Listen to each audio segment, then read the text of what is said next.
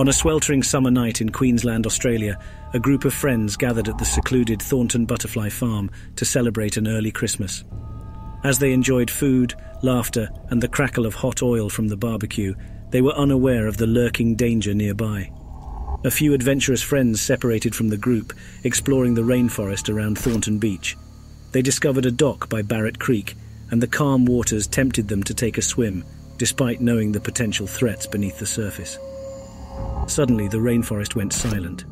John, gripped by unease, attempted to climb out of the water, but chaos erupted as a massive crocodile, estimated to be 17 to 18 feet long, attacked.